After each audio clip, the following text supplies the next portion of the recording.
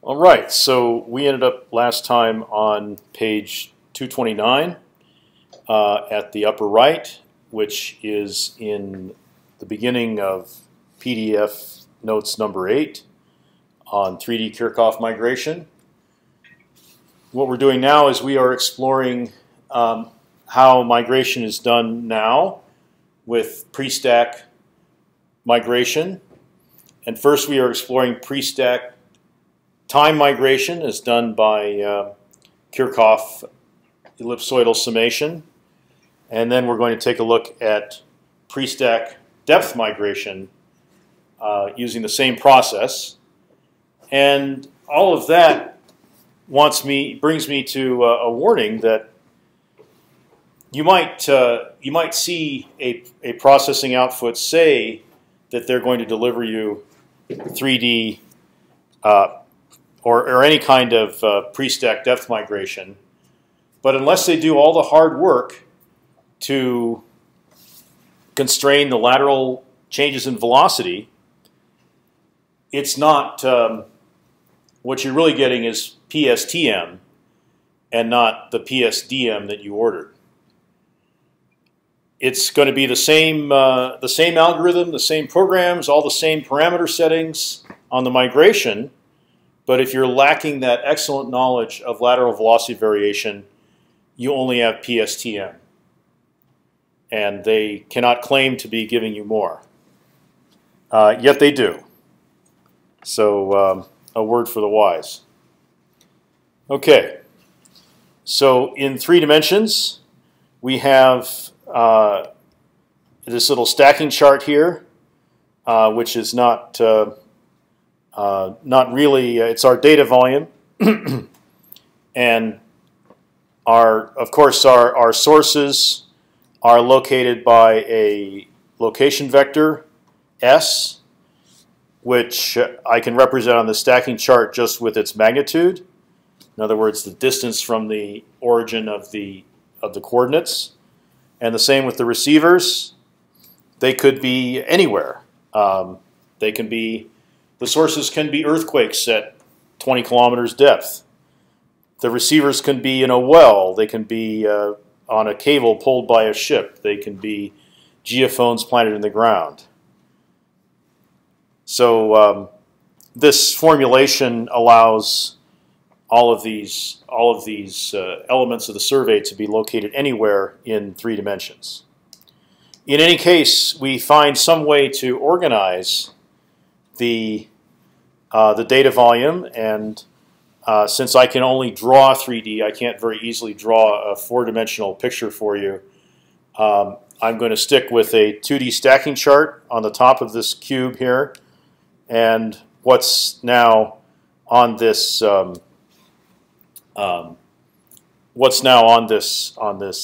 front face of the cube here is a stacking chart. I'm sorry. What's on the front face is a shot gather, and that shot and the shot, every slice parallel to that going back in is another shot gather. So the shot gather might be very well organized. It could be in order of offset. It could all be from one azimuth. It could be It could all be one offset sorted in order of azimuth. It could have everything all mixed together in no particular order, no particular organization. It's going to be however you collect it in the field. And let's see. No, I'm sorry. The front face is a common receiver gather on this one. The left face would be the shot gather, just the way that I've laid this out. All right. So you take one trace, which is at some combination of source and receiver coordinates, and you can see that both of those are vectors in 3D space. And you look down a time t, and you see an impulse. All right. So the full double square root equation and migration, easy to express for constant velocity, give us an ellipsoid of revolution about the vector that connects S to G. All right. So the ellipse, for instance, that you see on the surface Okay, now these are the real x easting and y northing coordinates, for instance, and depth pointing down on the screen. Okay, this ellipse has S and G as its foci, and then if you take the vertical section and you see the half ellipse that is in the vertical plane that connects S and G. All right, then you also see an ellipse, and that half ellipse also has S and G locations as its foci. Okay, the size of the ellipse, the radius or average radius, if you like, of the ellipse is going to be controlled by the time, very naturally.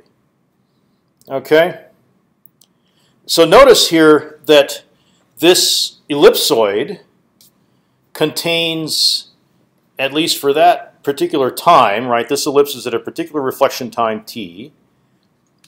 That ellipse contains all possible dips, as well as all possible dip orientations. So up here near the surface, in constant velocity, it's very simple, right? Near the surface, that's where you have the 90-degree dips.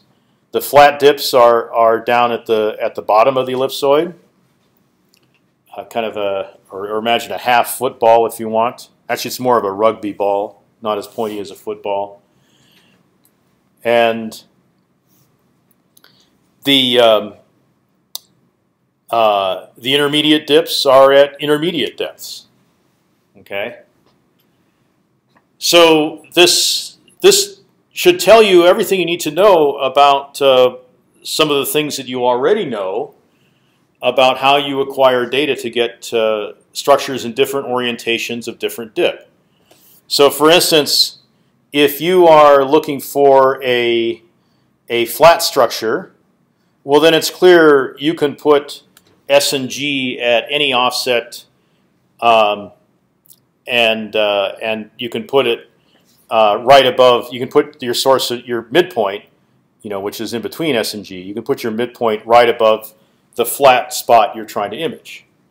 If, on the other hand, you're trying to get a dip, for instance, a steep dip back towards the origin here, okay, just in this little example, all right.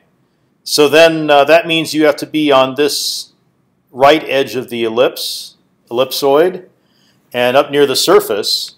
And so if you were trying to get a near 90-degree dip at a great depth, well then you need a really huge ellipse, which means you're going to need you're going to need to stand off at a very large travel time and have a very large, as I'm calling it, ellipsoidal radius.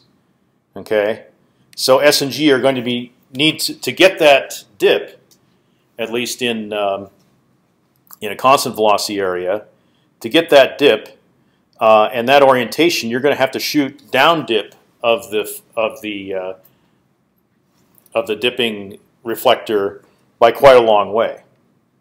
So you can look at this ellipsoid and even plan your survey once you know what your targets are. So this shows you how to record reflections from all dips in any orientation.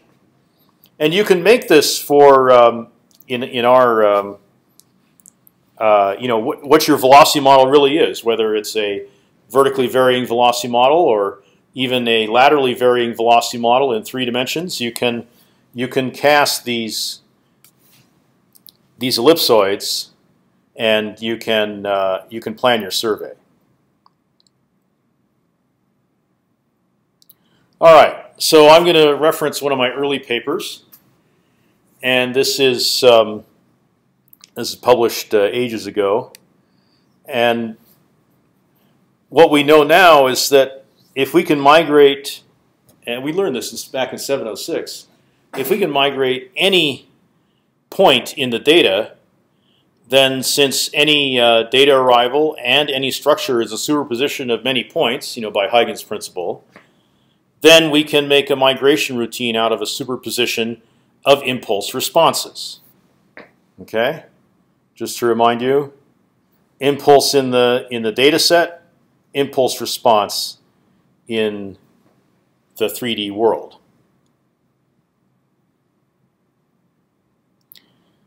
So, and I wrote this way too fast. I should probably just totally rewrite it. For each time point on each trace, all we have to do is form that ellipsoid in our XYZ section.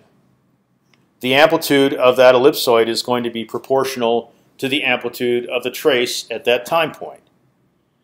So where there are strong arrivals, you form clear ellipsoids. Where there are no arrivals, you don't add any ellipsoids, or you have very weak ellipsoids being added to the model space. Now, how this is actually done, I laid out in this paper in this ancient diagram, which I should, redraw using Adobe Illustrator or something. So this is the Kirchhoff sum algorithm, and it's an output-based mapping. And basically, this solves at once both parts of this pre-stack migration. Okay, what are the two components that you need for migration? Okay, you need a downward continuation, and you need an imaging condition. Okay, and this is the very simplest possible part of accomplishing, very simplest possible method to accomplish both of those procedures. All right? So let me explain. Output-based migration. So we start by looping over individual elements in the migrated section, our output section. Okay? So we're actually going to start with our output. We're going to fill it with zeros. Okay? When we start our procedure. And we're going to pick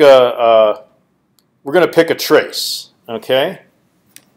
So we have our data volume, and here you can see kind of a shock gather that looks weirdly like one of the shock gathers that's considered in this paper. And we're going to pick a trace somewhere in that data volume. Okay. And so it's going to be this trace here. So since we've picked out a trace, and actually what we do is I read the trace into the program, one trace at a time. And so that trace has a known source location. It has a known receiver location. All right. And then for every trace, I have an internal loop. Okay, so the outermost loop is a loop over all the traces in the data volume. Then there's two loops inside that, and for every trace in the migrated section, the traces hang down in Z.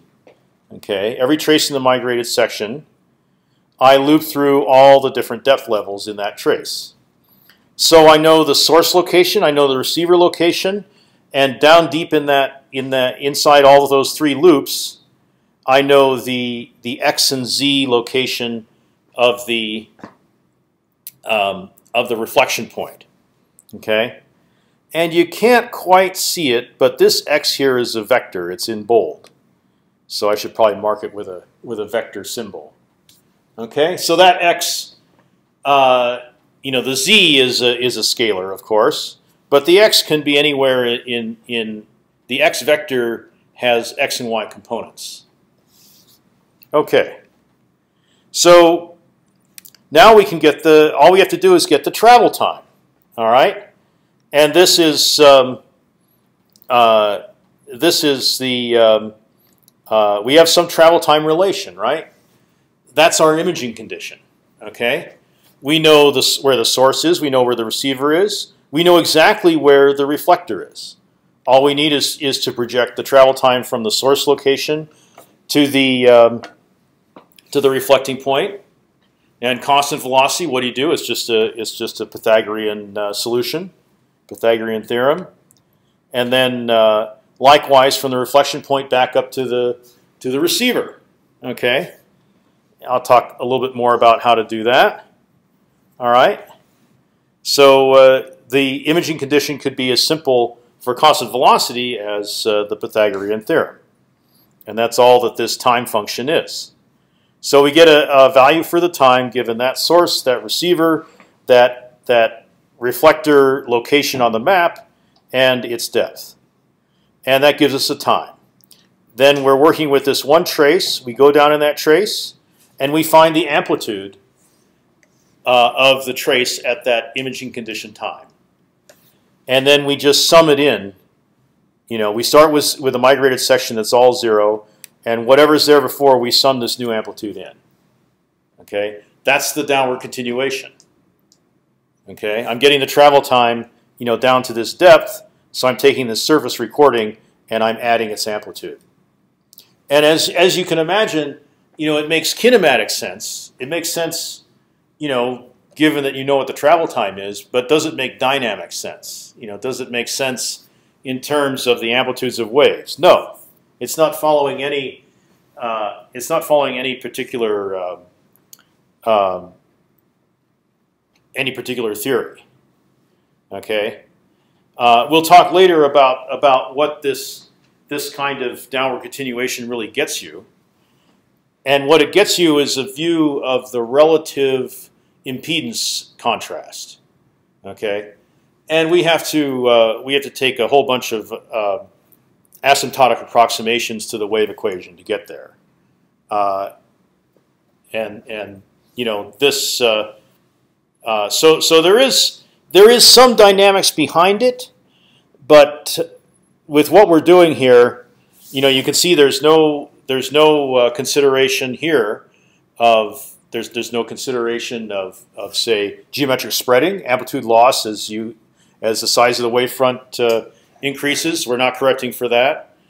Even those most basic physical processes that you already know about, the downward continuation is ignoring all of those. Yeah. I was going to say it does, assuming you don't do any pre-processing like spherical divergence or any kind of gaining, right? Because if you gain it up, all of a sudden there's going to be way higher amplitudes in the deeper part. That's right. That's right. We do all of that because all we, when I started doing this kind of PSTM, really what I cared about was I cared that the reflectors were stronger than the incoherent structure around them. In this case, the San Andreas Fault, the edges of the fault zone, structure that I can interpret would be more reflective than just the average random variations in velocity that surround the San Andreas Fault. Okay, so there was a relative amplitude concern, but I didn't really care, exactly what the reflection coefficients were. I just wanted to properly locate the reflectors. That's all this does. Okay. If you have the right velocity, this will give you, if you can calculate the travel time correctly, then this will give you the correct geometric image. And back in the era of structural and the beginnings of stratigraphic oil exploration, that was enough. Okay. So is the idea if you have any noise and it gets gained up and there's an impulse response for that noise, right, it'll all just kind of cancel out? That's right. That's right. Okay. But always, at the edge of the section, you're going to see, or at the edge of your survey, certainly, you're going to see lots of these ellipsoids of revolution, and that's how you know that that's how you know that they're migration artifacts, because they're impulse responses of the truncation of the data against the edge of the survey or the limits of the survey. Okay, so that's the that's the imaging condition down here, evaluating the travel time, summing in the amplitude of the trace into the migrated section. That's the downward continuation. Okay, very, very crude, very, very simple. All right. So we want to get that travel time, and immediately I'm going to go off into a discussion of velocity. But we have new methods of getting travel time. So this method doesn't require, actually, thinking about it, it doesn't require knowledge of velocity. It only requires knowledge of travel time. All right? Now, what if there was some other way of getting the travel time to from a point on the surface where our survey is to a point at depth? And it turns out now there is. Okay, with empirical Green's functions, all right, we can correlate seismic noise, and we can get those travel times from any point that we can record noise from. So if you have an array of stations, then using seismic noise, you can get seismograms as if you had set off an explosion at each one of those stations. Okay. Don't EGFs give a 1D velocity model? It just varies with depth. That's the way EGFs are interpreted. Okay, but they really do. EGFs, they come from real data on the real wave field. So if there are velocity variations, they're reflected in the EGFs. The EGFs themselves, it's a very simple data product. Doesn't rely on any assumption about the velocity. So we may, colleagues of mine like Louie at Texas A&M and Jerry Schuster when he was at University of Utah, they looked at adapting the EGF techniques for exploration, and they came up with ideas called image sources. And basically, you can downward continue your survey now by doing cross correlation between different receivers, and you can do downward continuation without assuming anything about the velocity. Okay, maybe without analyzing the velocity. Okay, you can do that. You can do downward continuation and lower your survey below the velocity confusions of the near surface layer. You can lower your survey down below a structural interpretation. There's all kinds of interesting things that are possible here, and that's a topic that I could lecture on later if we have time and you guys want it. Is the use of image sources and empirical Green's functions in exploration. I would go through some of Geol and Schuster's key papers. So there might be, because the wave fields used by empirical Green's function analysis are real and reflect. That's a bad word to use in this context. Are affected by the velocity. Okay, because you can see the velocity in empirical Green's functions. That means that you can use empirical Green's functions to get times, and not necessarily have to analyze the velocity. So I think that could bring some new capabilities to this old migration method. Okay. So, all right. Suppose you know the velocities, and you know that in these sections, the velocity varies in 3D. Okay. Well, how do you have to change the algorithm? Hardly at all. It only affects the calculation of the travel time. So long as you can calculate the travel time, you can do this Kirchhoff migration, pre-stack migration, regardless of geometry, and now so long as you can calculate the travel times regardless of velocity. Okay, so a lot of the simplifications that we've made before, we can just blow away. All right. Now we're limited, especially at the time that I put these notes together. We're extremely limited in how easily we could get travel times from surface points to each depth point. Okay. So suppose that velocity depends only on z, and we know in most places velocity certainly depends strongly on depth. Okay. So it's a situation we want to handle very well. But maybe we haven't done all the work necessary yet to constrain the lateral velocity variations. And what we want to do is a pre-stack time migration. Okay, so that's what this paper sets up. And let me discuss how that's done now. All right. So what we need then is the travel time from every surface point to every depth point.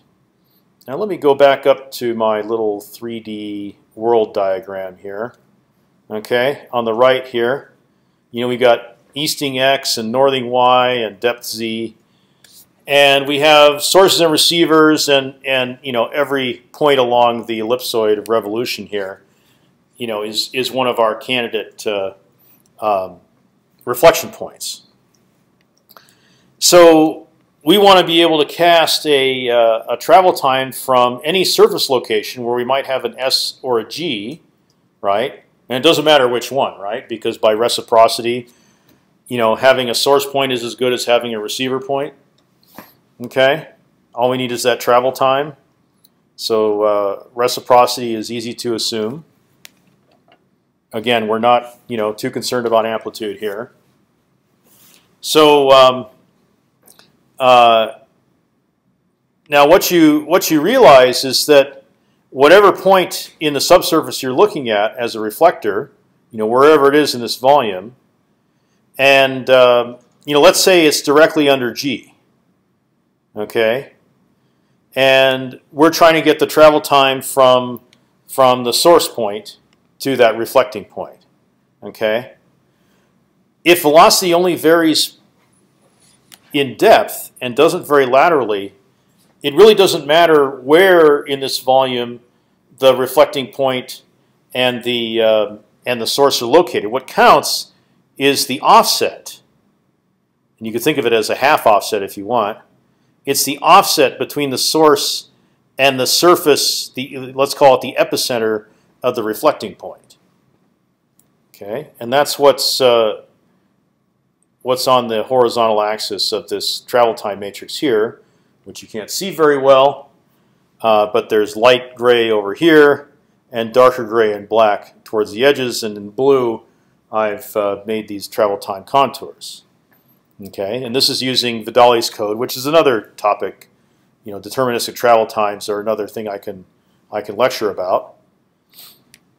Although this I probably calculated using simple ray methods, okay, because that are amenable to velocity increases with depth. Okay, so at the upper left corner here, that's where both our sources and receivers are. All right, at the surface, 0z, and I was migrating down to 10 kilometers, so my z-axis went down to 10 kilometers depth. And then what's this horizontal axis? I called it delta x, okay? And notice it's that bold x again. All right, whatever direction, in 3 dimensions, and this CoCorp line that was done by an NSF-funded project out of Cornell University. This CoCorp reflection line followed a very wiggly path along mountain roads through the town of Parkfield, California, which is famed for its road bridge that's being torn apart by creep on the San Andreas Fault. So the delta x is really the location of the horizontal location vector of the reflecting point minus the the S location, the source location vector. Okay, and the value, the absolute value of that, the magnitude of that, is just an offset number, right? So here we're taking offsets from 0 to 15 kilometers. Okay, and so here, as long as our reflecting point is at less than 10 kilometers depth and less than 15 kilometers offset, any direction of offset, okay, we can get the travel time from the surface point, be it source or receiver, to a reflecting point somewhere down in here, just by this is a lookup table. Okay, we've determined the travel time to every point in this section, and we just look it up. So we use it once for the time from the source to the reflector, and again for the time from the reflector to the receiver with reciprocity. And if you look at these contours, you can see that these are, again I said hyperboloids, sorry. Those are ellipsoids. They're distorted ellipsoids, distorted by the increase in velocity with depth. John, I don't really understand how you would use this to go from reflector to receiver. Right. So you also put the source at the receiver. Is that what you put this? You put the travel time generator source at the receiver location. So you would need two of these. You need two of but you just use the same one. Okay. So like down at Z, if we had, let's say the reflector was on that contour and the source was up on the same contour at the top, there would be no difference. No. How does that work? So yeah, I'm gonna have to draw on the board.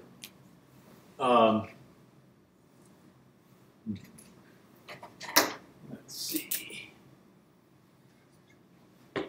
So here's our easting axis. There's our northing axis and depth, and we've got a source on the surface. We've got a receiver, okay, and there's a depth point somewhere down here, and that depth point has an epicenter, which is right there, okay, straight above the depth point. So this is our x, y, z, and so this is the point x, y, okay, and there's our source vector and our g vector, okay. So projecting the point, the time from the source to the reflection point, okay, I draw that plane, that vertical plane, through the source, the epicenter of the reflecting point, and the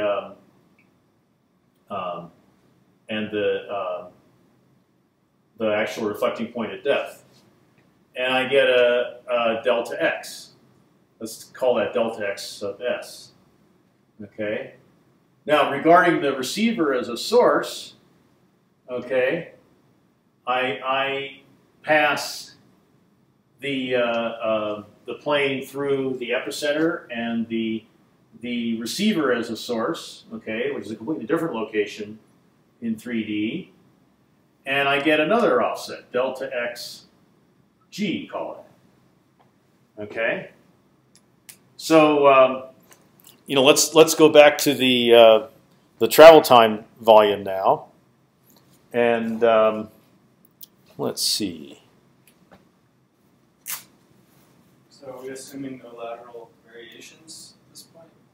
We're not assuming anything about. Well, yes, we're assuming no. Yeah, to use this travel time matrix, we're assuming no lateral variations. Okay, that's what I was. Okay. So.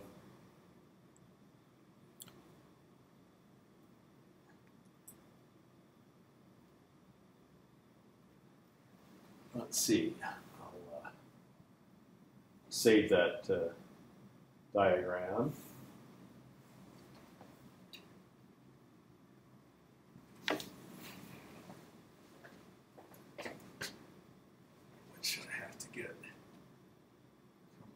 here.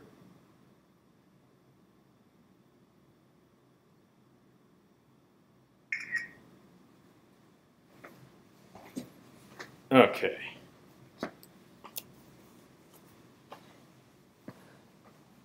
Maybe I can insert that into the video at some point.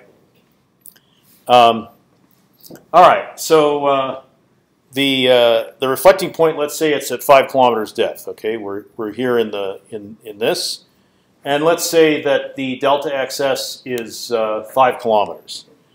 So I would go in this travel time matrix, okay, which is good for pre-stack time migration. Okay.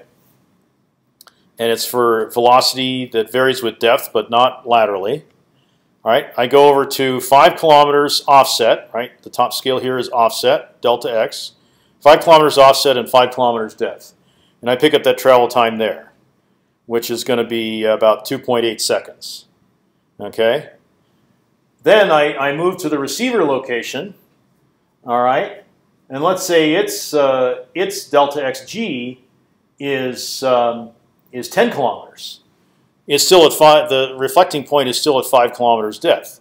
So then I go over here to 10 kilometers offset, and still 5 kilometers depth, and I pick up that time. Okay, so that's for this time has been projected from the receiver location down to the reflecting point, but that's by reciprocity. That's the same time that you would have from the reflecting point to the receiver. Okay, and that time is 4.5 seconds. So 4.5 plus 2.8. Okay, that's 7.3, I think, seconds, and so that will be the travel time that I look for to sum in the amplitude into that reflecting point. I have a quick question. So this method of using these ellipsoids in the superposition assumes that you can have impedance contrast anywhere along the ellipsoid, right? For any little impulse, right, on your trace. That's correct. But then this travel time just assumes that you're only looking at like a flat reflector, right? No. Notice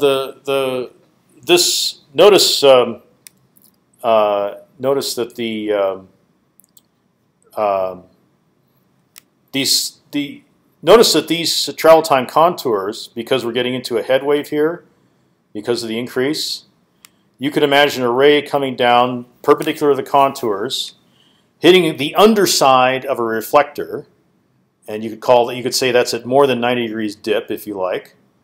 Okay, hitting the underside of a reflector and then bouncing back. Okay. Now, what this is also saying is that we are, and this is how we're going to get to the dynamic part of this. We are adding in all amplitudes equally. Okay. The incident angle is not necessarily equal to the angle of reflection. Okay. That's only those angles are only where you get the minimum travel time. But we're considering all incidence angles and all reflection angles, and they don't have to be equal. And then we're just adding up all those amplitudes as if the reflection coefficient were the same.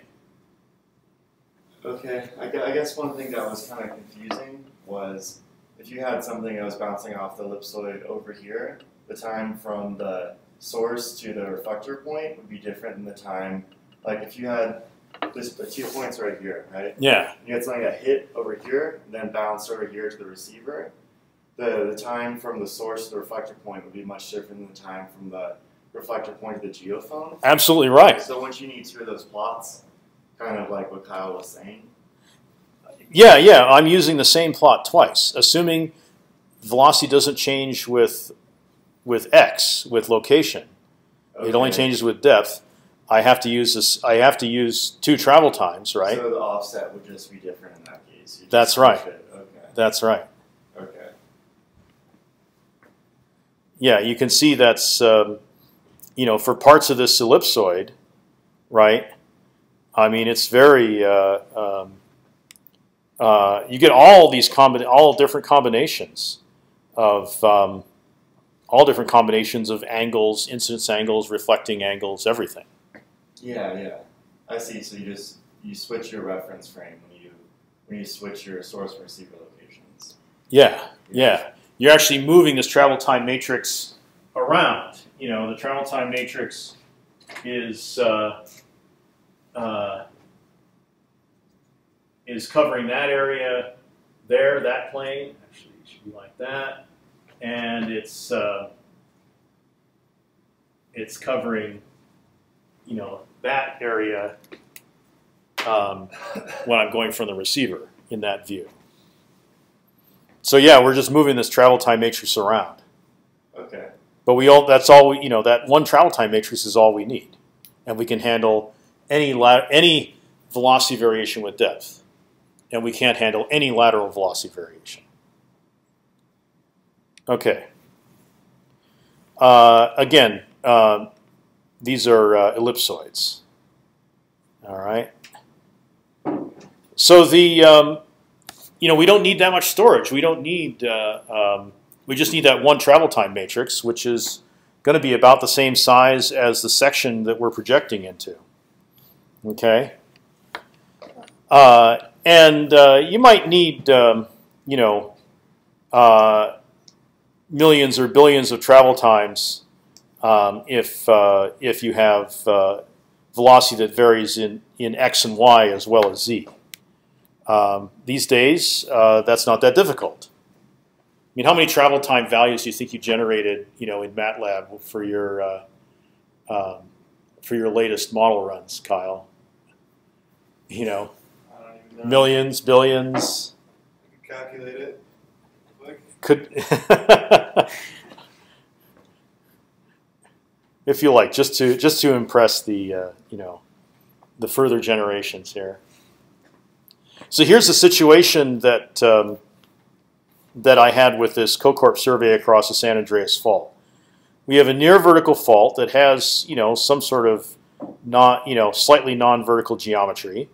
So here I'm representing it with this sort of S-shaped curve, and you have a source that's standing off from the fault, and then velocity increases with depth. So very naturally the rays bend around and they start to refract, and they become pretty horizontal.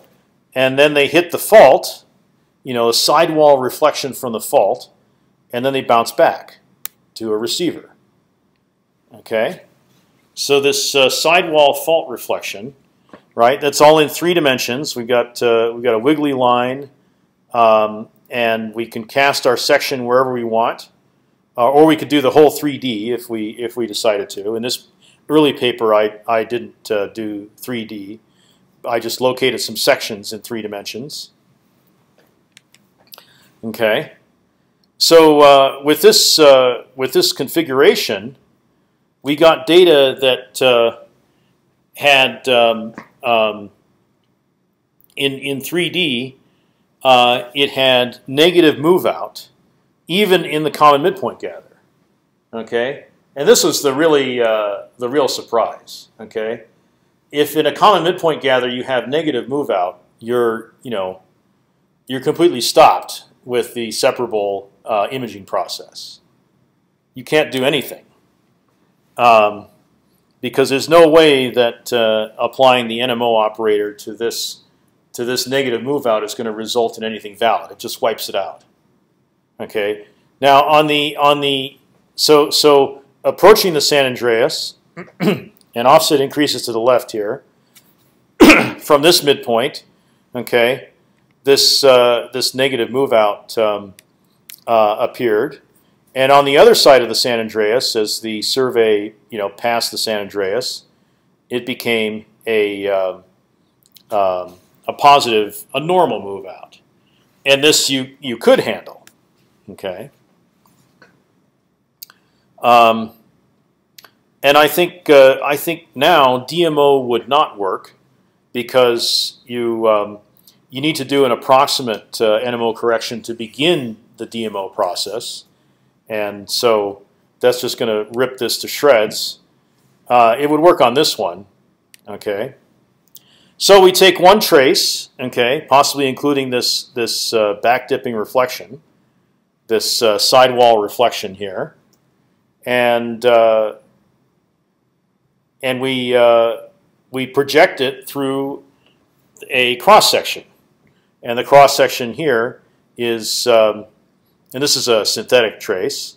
The cross section is 10 kilometers wide and 5 kilometers deep, and here is that distorted ellipsoid. It's a section of that ellipsoid of revolution.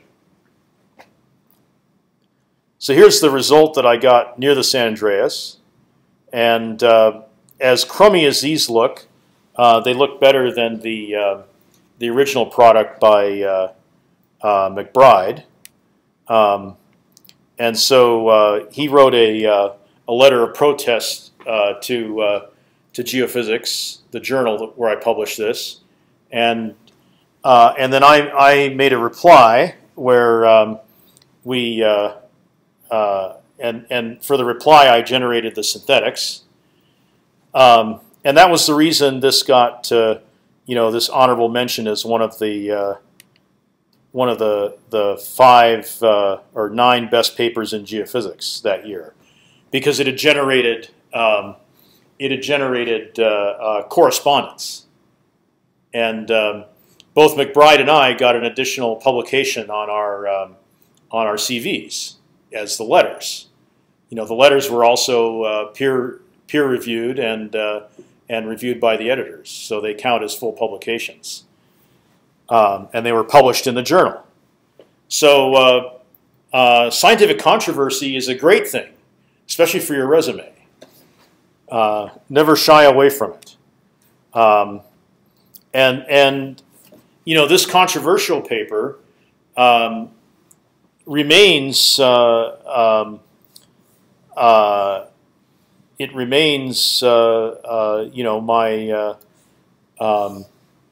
one of my better cited and best regarded papers. So again, no reason to shrink from controversy. Okay, so yeah, backing out a little bit helps see these. And here's kind of a half map, and you can see the San Andreas Fault. There's a north arrow for you, and then we have a section in the area of the. Maybe I should come back in a bit. All right, we have a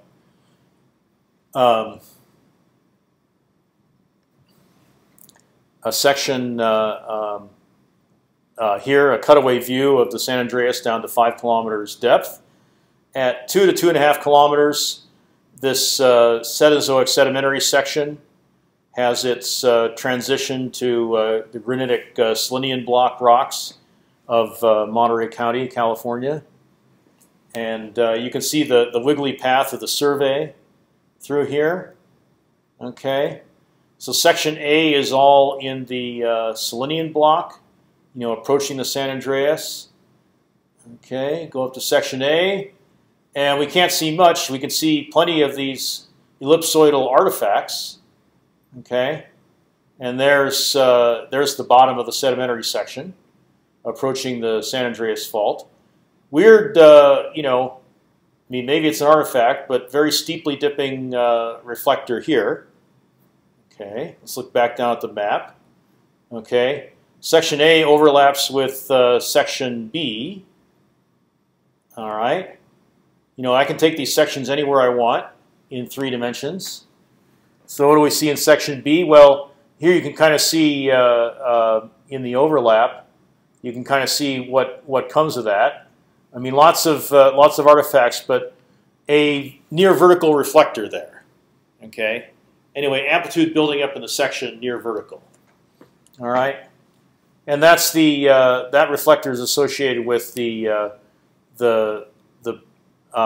intermediate rocks that are within the San Andreas Fault zone. Okay, so the San Andreas has taken different paths through this area at different times.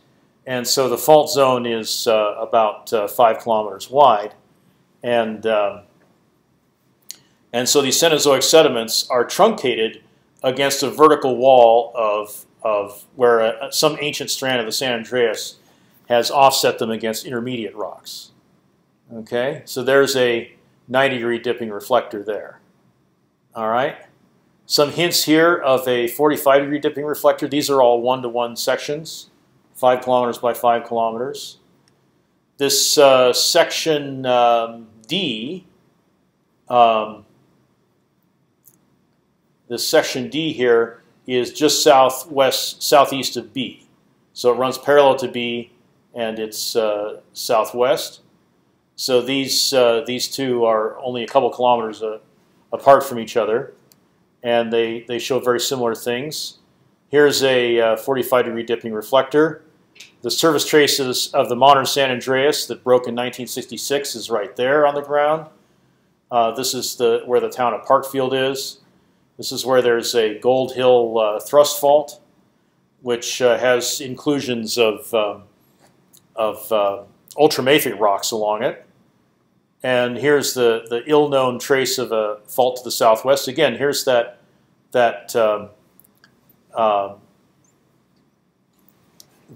near vertical reflector. Okay, and there's some flat boundary. Okay, some flat boundary underneath the San Andreas. And then here in section C, notice that section C has a very different azimuth. Okay, we see that dipping reflector in apparent dip. So it doesn't dip as sharply because it's an apparent dip. Okay, coming up underneath that Gold Hill fault. So this is the interpretation. We've got this 45-degree dipping ultramafic lens providing a sharp reflector. We've got the sharp reflector, strong reflection provided by the San Andreas fault zone offsetting Cenozoic sediments against intermediate plutonic rocks along this vertical boundary. And then we have the sedimentary, the bottom of the sedimentary sequence also providing a sharp reflector. And there's this near horizontal thing underneath the San Andreas fault, and probably bounded by the modern trace, right? That horizontal reflector ends right under the modern trace. Okay, and you know what that thing is anybody's guess. They haven't, in all the drilling they've done in the San Andreas fault under the EarthScope project, they still haven't drilled through that thing. They found these other things. So this is actually, you know, in recent years, this has been somewhat confirmed by drilling, which, for me, for a deep crustal tectonic study, is pretty unusual.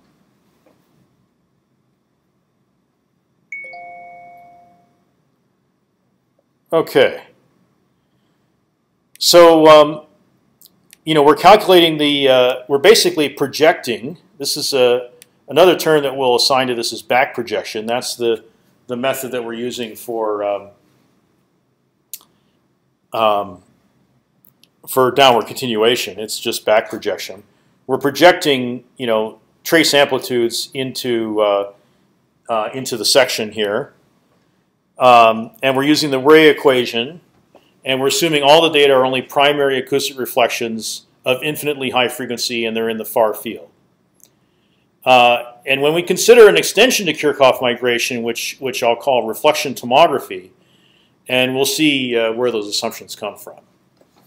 Okay, so tomorrow I'll show you another example of PSTM using Kirchhoff, but using earthquakes as sources instead of using an exploration seismic line.